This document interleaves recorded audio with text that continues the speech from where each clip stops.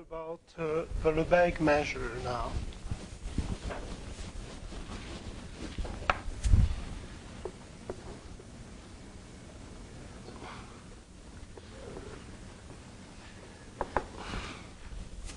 So at this point, we have defined things in a rather abstract way. We have given ourselves, well, let's take mu to have these properties, and let's work with mu. Okay, that's fine. But how do we know that we have such a mu? Okay, we have existence problems, and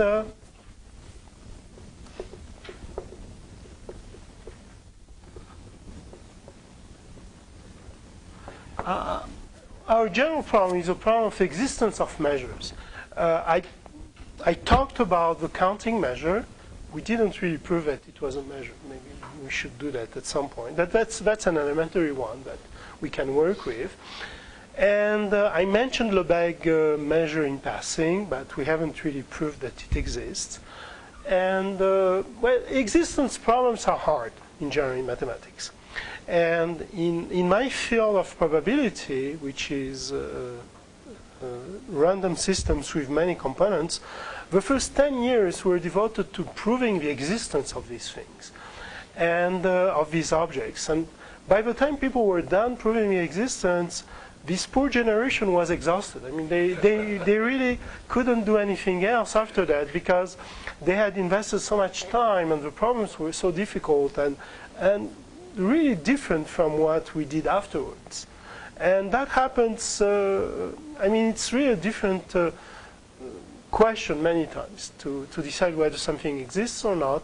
And then when you finally prove existence and you look at the properties, it's many times another group of people taking over and looking at things. And my field is at the intersection of physics and mathematics, and the physicists were very upset because they were working on these models for many years and they couldn't understand why people were trying to prove they existed. They kept telling us, of course they exist, you know, we work with them every day. So there was this problem of communication that was difficult to resolve. Anyway, so in this case, well, how do you prove existence, for instance, of a Lebesgue measure? So one thing is easy is that M,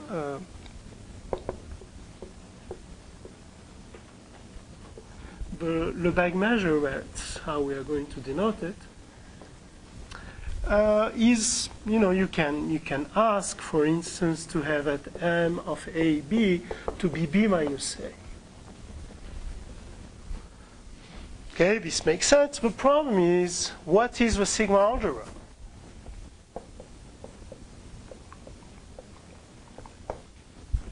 Okay, well, you can define a sigma algebra. You can take, for your sigma algebra, you can take the Borel sigma algebra.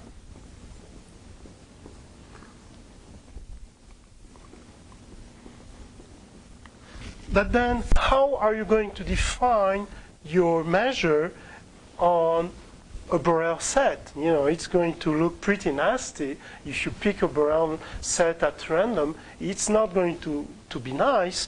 And how are you going to define this measure? So you have definitely a problem here, a deep mathematical problem. And there are a couple of ways to solve this problem. So I'm just going to describe a little bit things.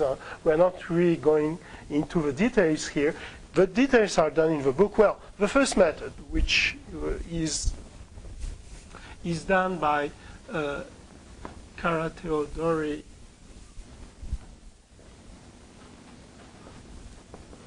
extension theorem,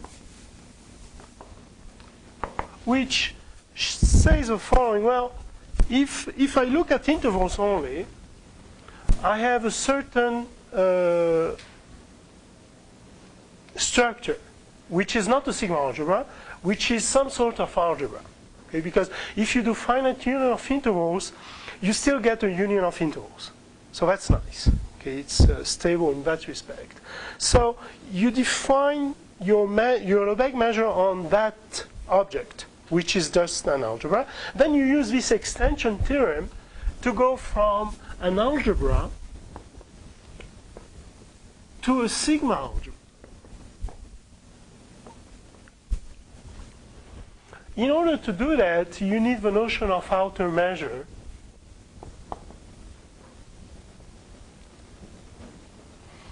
And different techniques. And if you look at the book, it's quite a bit of work. You need, several pages of mathematics to get there, provided you have the right ideas to do it.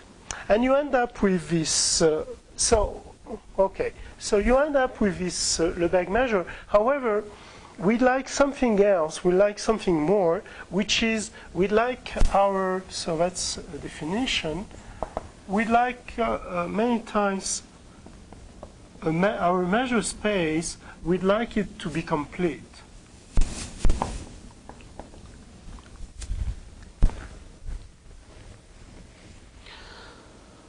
So what does this mean, complete measure space? It means that if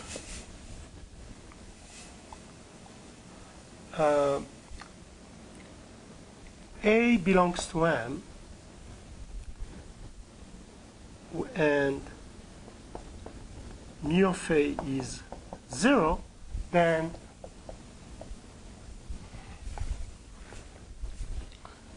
mu of then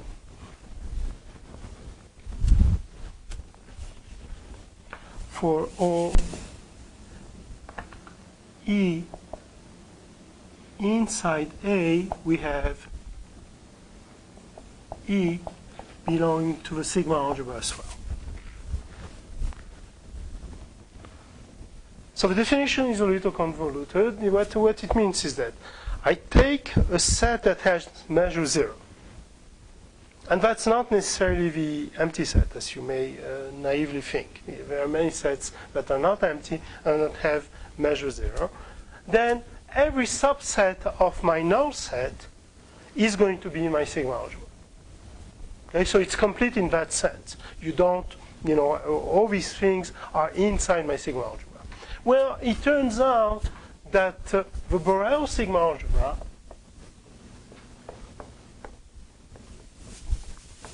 is not complete.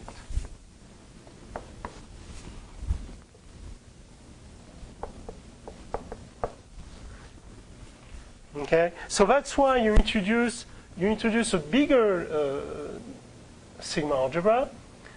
Okay.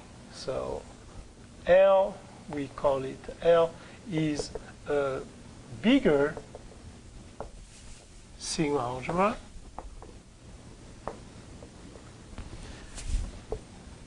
containing B and complete.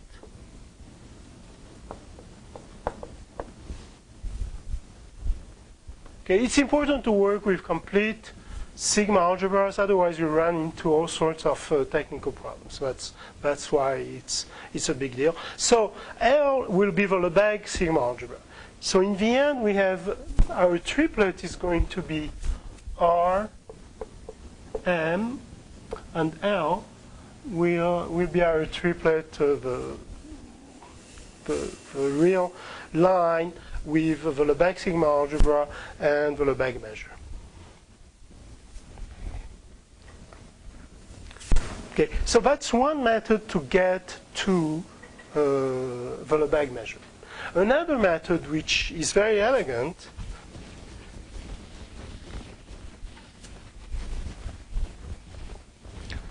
so this method is done in the book.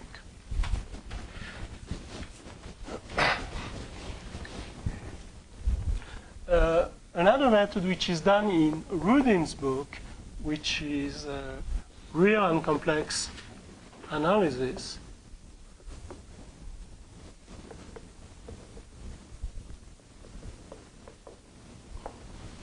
But this is a very good book, but I think a little advanced at this level.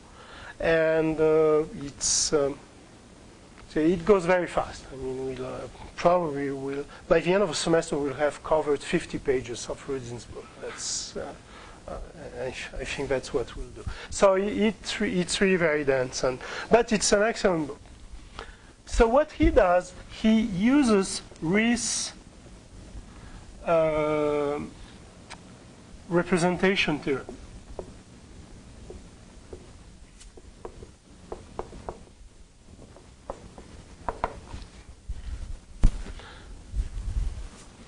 And what that does is the following. You take, well, you need to look at, so you are given a space, a topological space, X, and you look at the functions. So CC of X is the set of continuous functions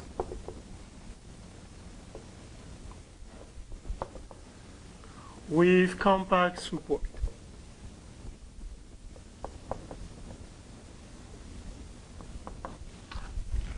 Okay, with real values. And then if you have lambda, a positive functional, linear functional,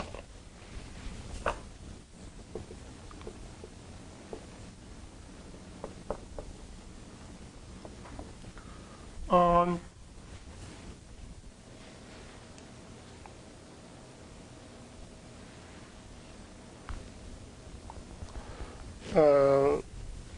positive linear function on CC of X,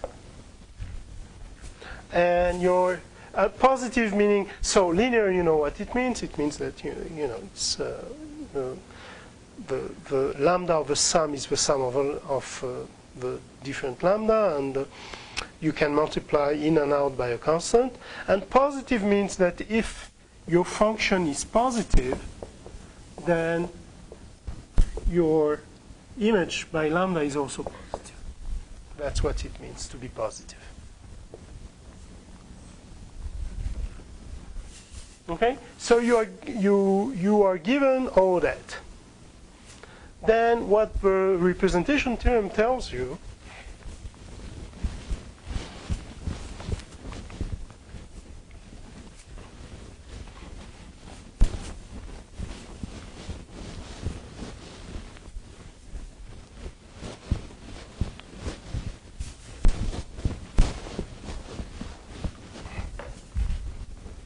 is that there exists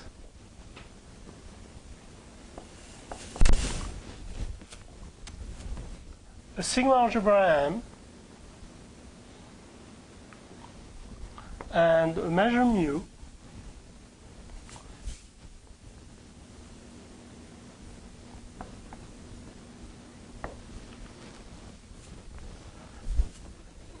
such that lambda f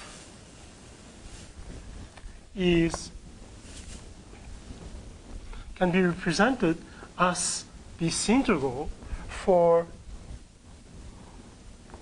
all, well, one way to all positive measurable f. Well, of course, there are many things you don't know yet, so you may, but what's interesting about this is the following. What you can do is define for your lambda the Riemann integral, because we know how to define the Riemann integral on continuous functions. And then extend your Riemann integral using this theorem to a much, much bigger space of functions. And that defines the Lebesgue integral. So if lambda is the Riemann integral,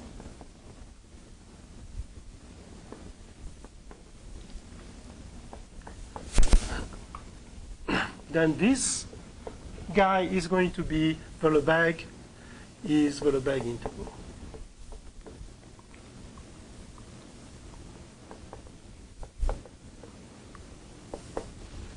It's very nice because it tells you that the Lebesgue integral is nothing less than an extension of a Riemann integral. That's all it is.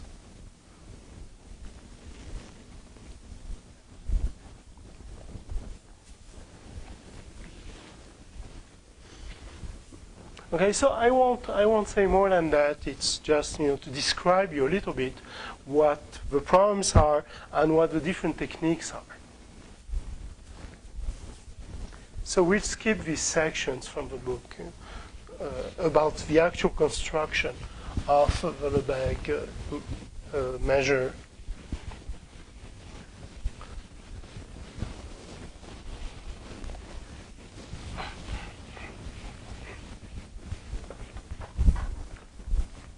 Now let's look a little bit at the properties of the Lebesgue measure.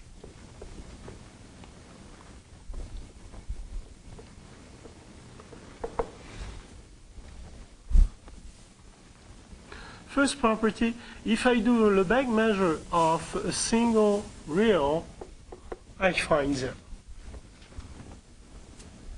Okay, I take any point in my line and I look at the measure, I am going to find 0. How do we prove that?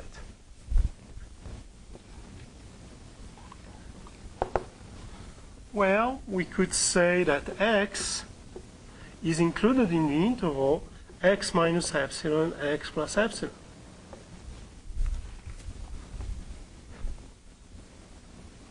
And therefore, m of x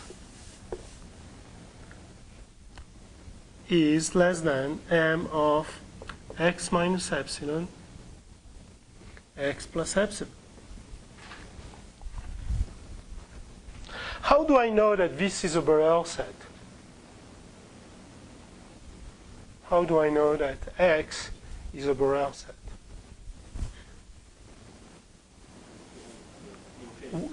Yeah, we could do an intersection of intervals and find x, or we can say it's a closed set and say that every closed set is a Borel set. Okay? So if it's a Borel set, it's also a Lebesgue set because Lebesgue is much bigger than Borel. So that's why I know I can do this. And this, of course, is open, so there is no question there. Now, m of x is,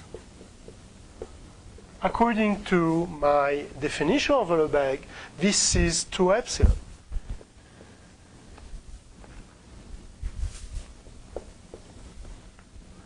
So the measure of x is less than 2 epsilon for every epsilon. It must be 0. Or if you prefer, you take your epsilon equal to 1 over n, and you let n go to infinity. And that gives you this too. So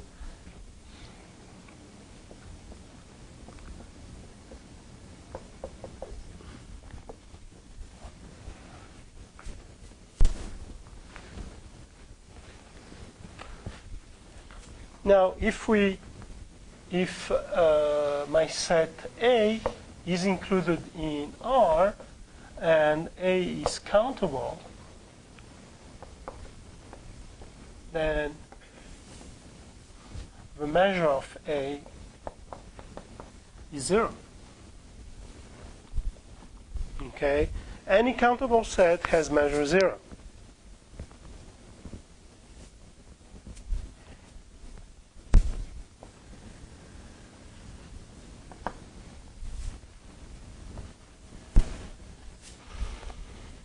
So it's countable. Therefore, I can write my A as being the union of xi for I larger than 1. Countable means that I can put my whole set in a sequence, right? Indexed by naturals. That's what it means to be countable. So I can do this.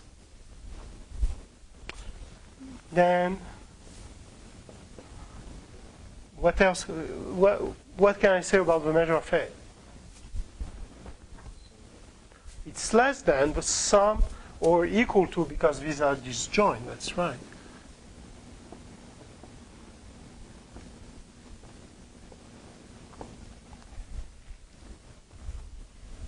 But each one of these guys is 0. And sum of zeros is 0.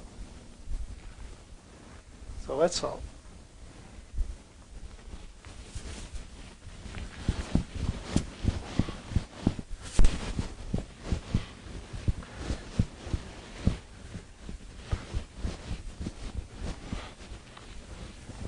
So as a consequence, I know that the Lebesgue measure of a natural is 0, the Lebesgue measure of a rational is 0.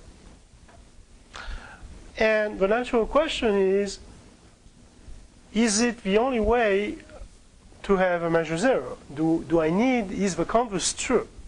Okay? Is it true that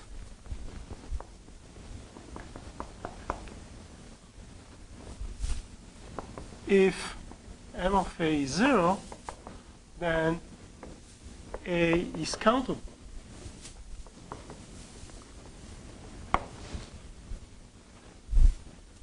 And the answer is no. That's not true. There are fatter sets that have measure 0. Okay? And that's where the Cantor set is important. So the example is Cantor set.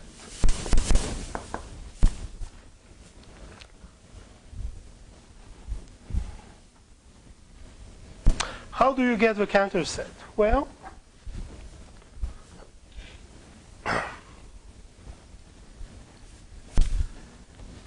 you start with 0, 1. You divide this in 3.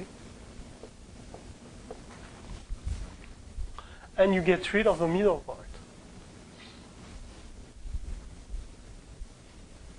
You get now the union of these two intervals, 0, 1/3, 2/3, 1. Second step, well, now we have a hole here, so I shouldn't write it.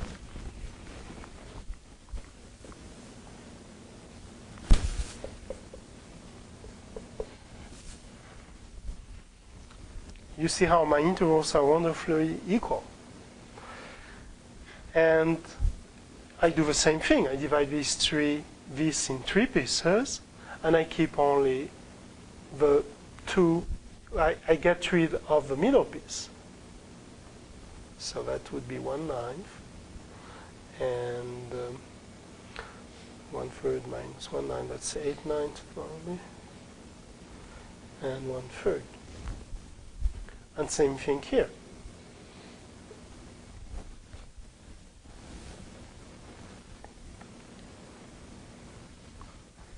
I keep slicing like this the third of my interval. Okay, and you may wonder if it's not overly enthusiastic. Will we end up with something? Or will we have sliced everything? Actually, we end up with quite a bit, as you're going to see. And another way to look at this is to look at so as you go, so you do these different steps, you go to infinity like that. Okay, you keep doing it. And you obtain what's called a Cantor set by doing that. Now, a more formal definition of that is the following one. X, so every x in 0, 1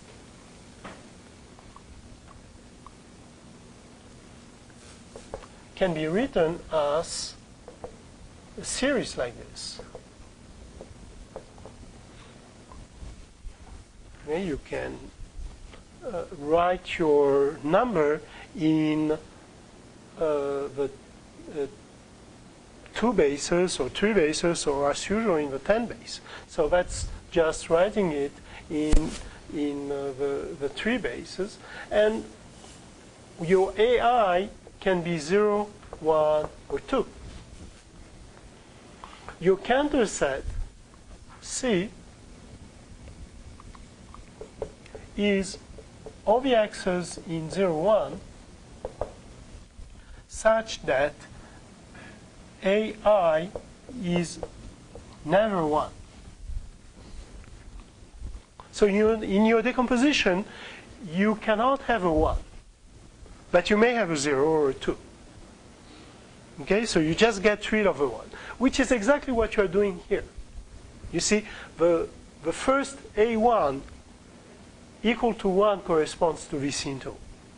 So if A1 here, this corresponds to A1 equal to 0, and this corresponds to A1 equal to 2, and this one to A1 equal to 1. And then the following step, you are going to get A2 equal to 0, A2 equal to 2 in the subset A1 equals 0, and so on. So you keep, in order to write your number, in order to represent your number, you need an infinite series because you keep zooming in to your number. That's what you are doing. So that's our definition of a Cantor set. You get this. Now, what's the measure of this set?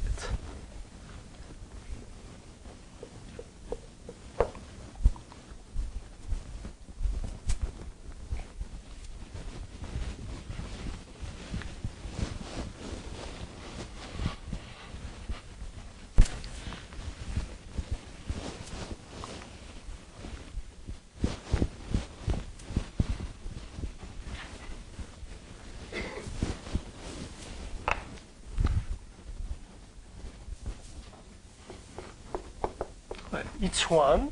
If I had kept everybody in, it would be just 1 because it's the measure of 0, 1, minus everything I have sliced. So what exactly did I slice? Well, I start by slicing 1/3.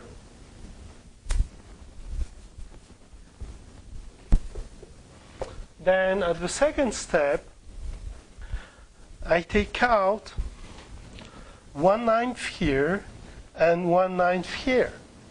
So 2 times 1/9.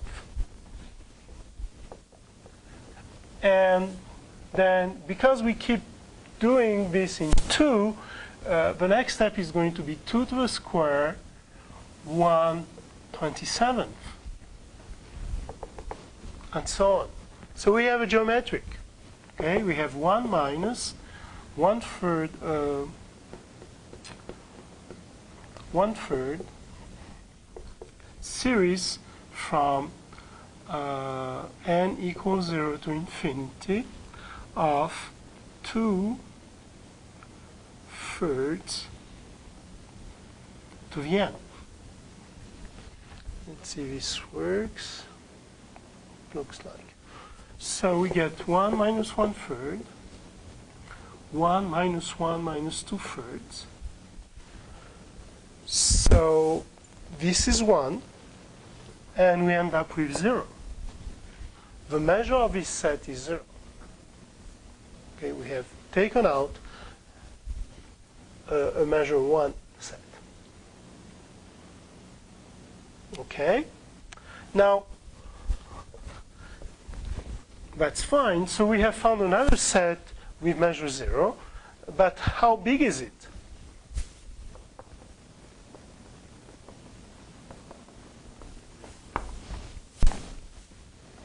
Well, we know that when we have an x in C, we get x equal to this. And our AIs are always different from 1. So what we do is we define BI as being AI over 2. We still get BI is either 0 or 1 because 1s are forbidden, so our B's are going to be 0 divided by 2 or 2 divided by 2. That's why we get either 0 or 1. And we get a Y, which is going to be, we define to be BI over 2 to the I. This defines a function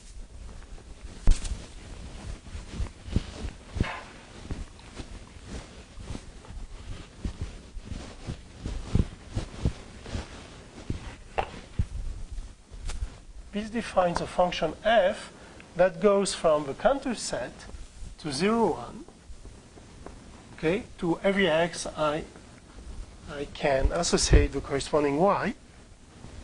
and I claim that my f is 1 to 1.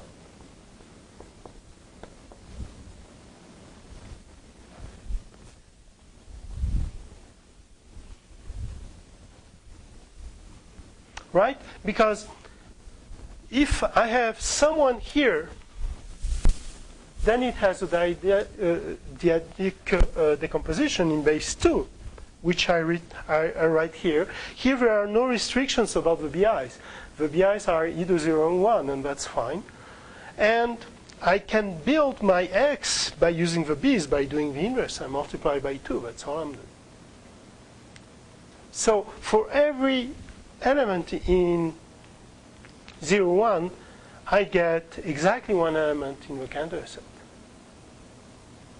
And because these expansions are unique, provided that I have gone over, I have not been as careful as I should, because there are some, you need to be careful about, the infinite repetition of the maximum number. And so I should have been a little more careful about that. But that's not a problem. We end up having a 1-to-1 correspondence between the two sets, which tells me that they have the same cardinality. Therefore, the Cantor set is quite big. In this sense, it has the same cardinality as 0, 1, and therefore C is not countable.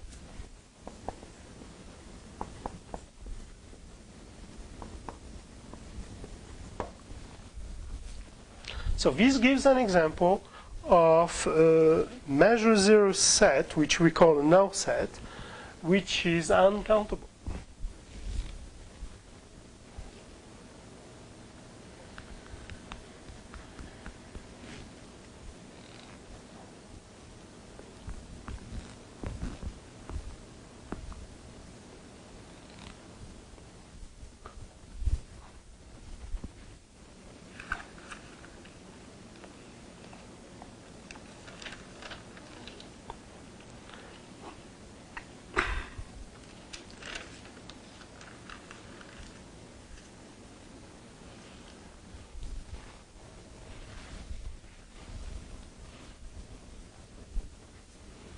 Questions?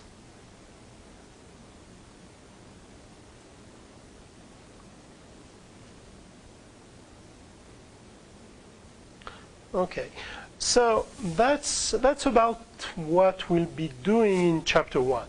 Okay, that's all we'll be doing in chapter 1, and chapter 2 is about functions, about measurable functions.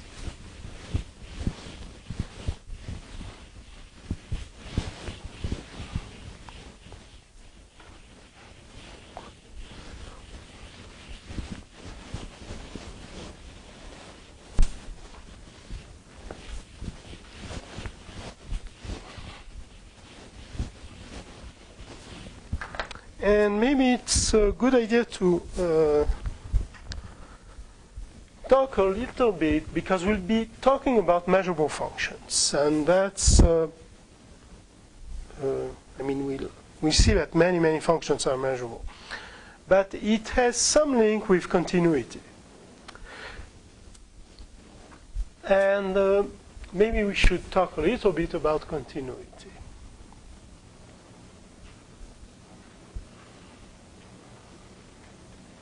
Okay, so this is some sort of review for chapter 2, just to talk a little bit about these things.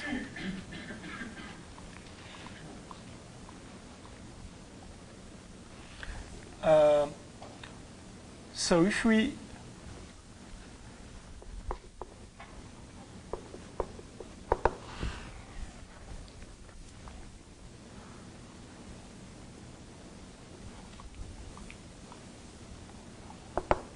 So if we have an f that goes from some space x to r, usually I'm interested in numerical functions, then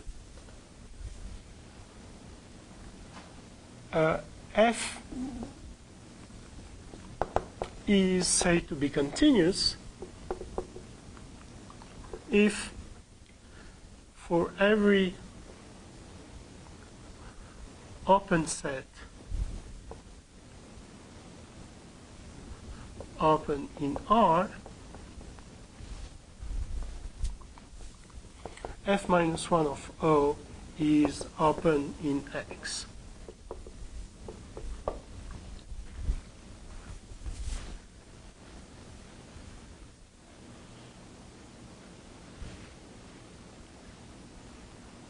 So we need here to have a topology.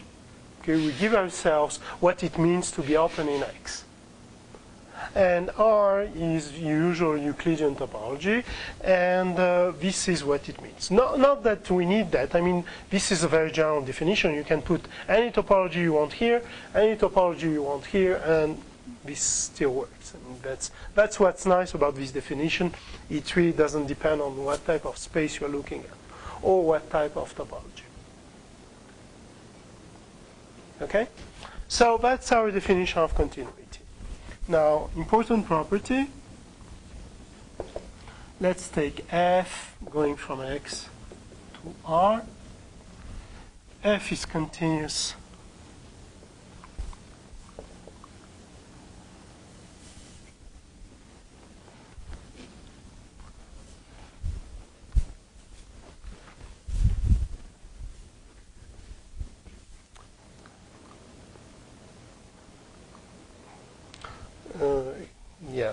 f is continuous on X if and only if for every A in X and every xn, every sequence in X such that xn converges to A, we have f of xn converging to f of A.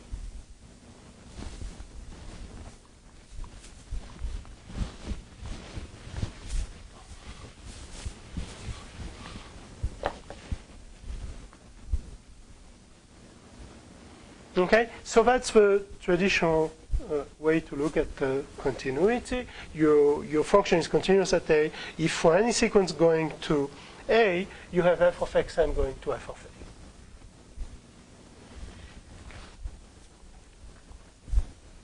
A. Okay, so how do we prove it?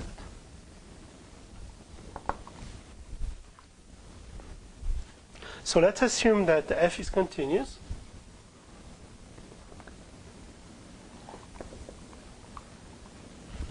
Let's take A in X and let xn converging to A. And what we'd like now is to show that f of xn converges to f of A.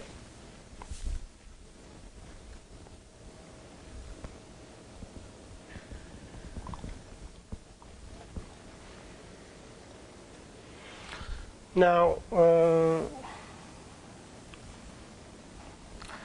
if we do f of A minus epsilon, f of A plus epsilon, we know that this is open in R.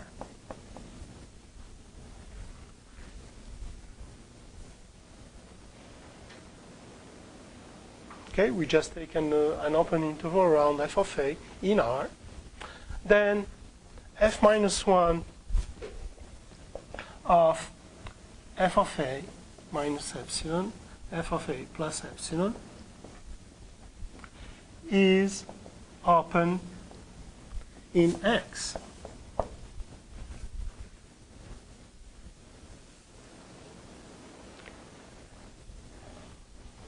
Okay.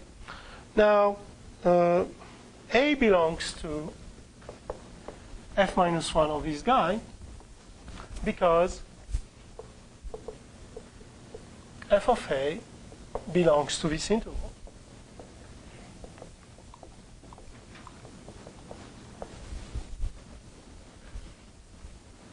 Okay, A belongs to this open interval.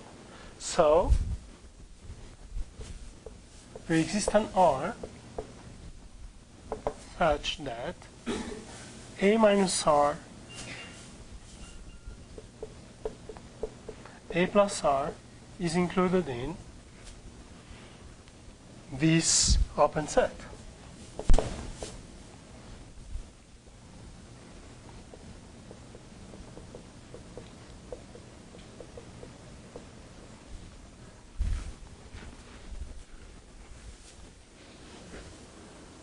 Okay, what it means to be open is that you can find an open interval centered at any of your points, which is included in your set. So what does this mean? Well, it means that for every x in here, it means, so I'm just rewriting this, it means that if x minus a is less than r, then f of x belongs to f of a minus epsilon, f of a plus epsilon. And that's the same thing as saying that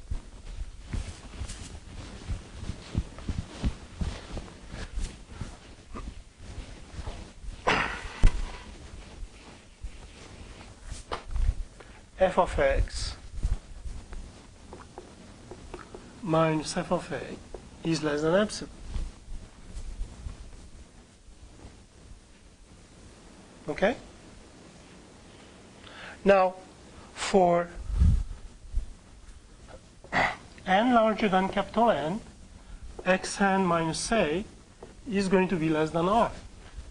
Remember, I'm taking this sequence xn going to a, and therefore, f of xn minus f of a must be less than epsilon,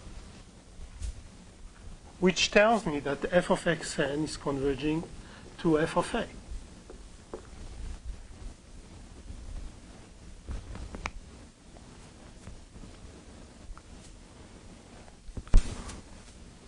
Okay, so this is how you go from the notion of inverse of an open set to the traditional f of xn going to f of a.